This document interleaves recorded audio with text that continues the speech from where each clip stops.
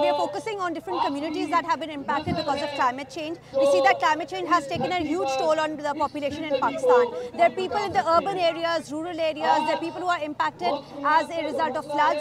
There are people who are impacted as a result of the government's plans for development under the name of development, which have actually led to destruction of farmland, for instance. So this massive debt that we are accruing from the World Bank or the IMF or the Asian Development, it's actually making us worse off economically and socially. It may provide some band-aid solutions, but in the long run, what we're basically losing is the rights of the people to make their own decisions, people's indigenous rights.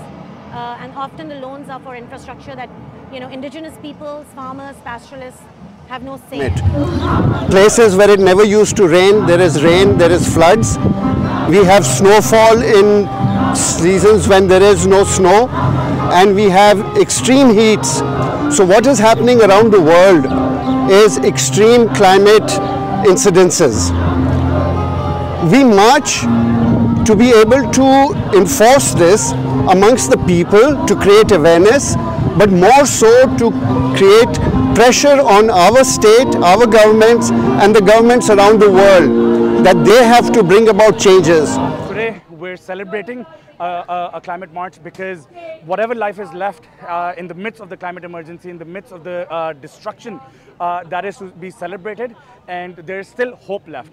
But we might have hope left, but what about the Palestinians that are being destroyed?